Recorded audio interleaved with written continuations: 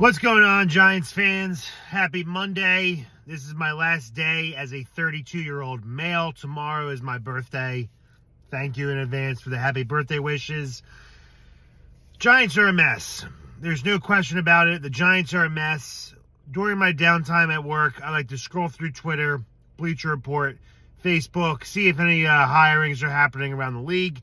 And with the Giants, see if any news breaks about potential defensive coordinator hirings, assistant coaching hirings, and all that good stuff. The more I read about this team and this ownership and this franchise, my blood boils. My blood boils. This team, this organization is so dysfunctional right now. And I'll start with this. Today, the Giants lost their tight ends coach who left. I forget his name off the top of my head, but it doesn't matter. Our tight ends coach left to go join Jim Harbaugh out in Los Angeles and join the Chargers. Then, as soon as that was over with, I went on Twitter to see any more news about that happening. And, of course, you got the Giants fans, and I get it. I get it. I get their point of view. You got Giants fans on here saying that, man, no one wants to work for Daboll. Man, the Giants are dysfunctional. Man, Daboll must be hated. Everyone wants to just leave the Giants building.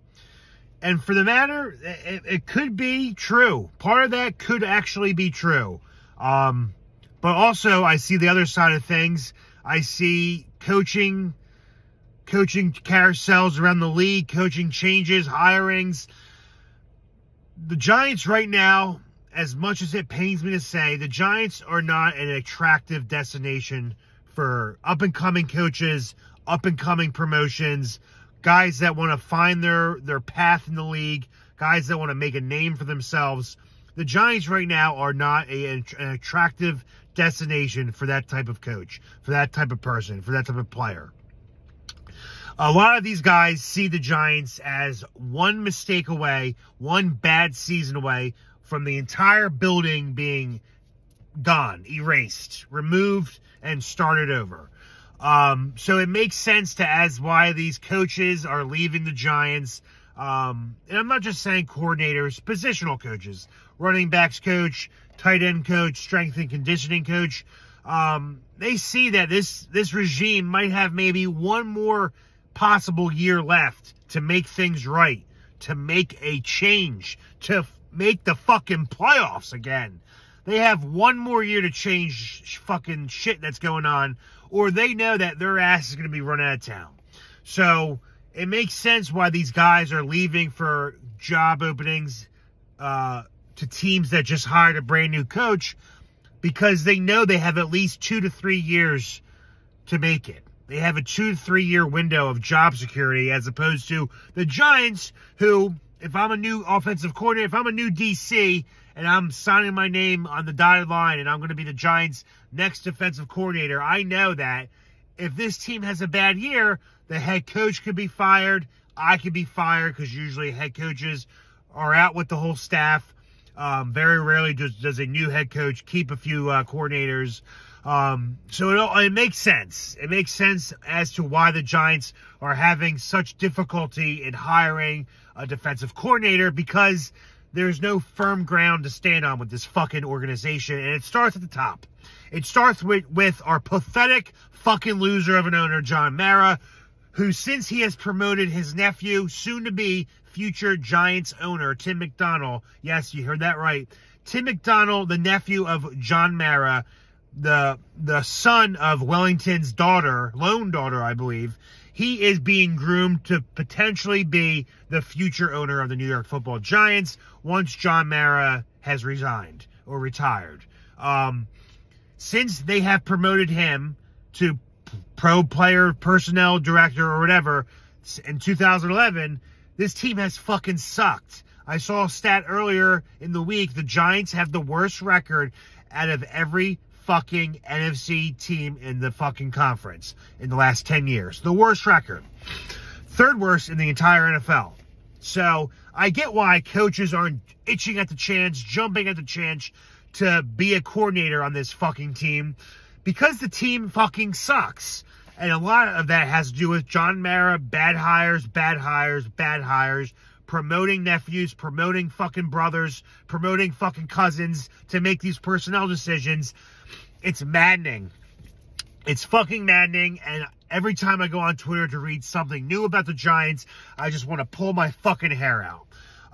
But the purpose of this video, I'll make it short, is Brian Daboll the reason why these coaches do not want to come here? Before I was defending him, I said, look, Wink Martindale, he got fired. Of course, he's going to be a bitter Barry. He's going to say some nasty, negative things about Brian Daboll because those two did not obviously get along this past season. But Wink Martindale is not on the team right now. He has not been really brought in for interviews for a defensive coordinator position other than maybe the Eagles. So that's one part, but is he a problem? I don't know. I get this sense that coaches are having difficulty working with him because they're called motherfuckers, pussies, bitches, what the fuck are you doing, this and that, and I get it. Who wants to work around that? But these coaches need to understand that you need to have fucking thicker skin in this game. Bill Parcells would berate and fucking ridicule Bill Belichick all the time on the sidelines. And then I saw a tweet, well, man, Bill Parcells never threw a tablet at Phil Simms. There wasn't fucking tablets back then. There wasn't tablets. Oh, he didn't throw a fucking binder at him. We didn't really have binders back then. Parcells just did this. He had like a play sheet for defense, and he just did this. But he fucking cursed and fucking screamed and berated Phil Simms all the time. You can go back to NFL Films, the biography of Bill Parcells. He was a mean, nasty son of a bitch. But guess what? The players respected him, and they played hard for him. Same with these current Giants players. They did not quit. When the going got tough, they didn't fucking quit. They didn't put their head between their legs and fucking cry. They fucking fought each and every week, and they fucking won games and kept this season alive for as long as they possibly could. And we were eliminated from playoff contention in the last couple weeks of the season, as opposed to our crosstown rivals, the Jets, who were eliminated back in November. But is Brian Daboll the problem? I don't know. Is he hard to work with? Maybe. I'm not on the sidelines. I'm not inside the building. I don't know what's going on. I know the players love and respect him. That's honestly the most important part. Coaches, are they a little sensitive bitches and need to get some thicker skin? Sure. But I do know this team is dysfunctional as fuck. This team is an embarrassment right now. The organization, I am not proud right now to be a Giants fan. It's been a long time since I've been proud. I keep seeing, oh, this is the 16th year anniversary of us winning the Super Bowl against undefeated Patriots. This is the 12th anniversary or whatever of us winning the Super Bowl against the Patriots again. It's all good. I love seeing those memories. Brings back joy that I once had in my life about this team, being a fan of the Giants. I am done with the memories. I need to start winning, and I need to start winning now. Let me be happy with this team. So John Mara, get this shit fucking right. Fix it fucking fast.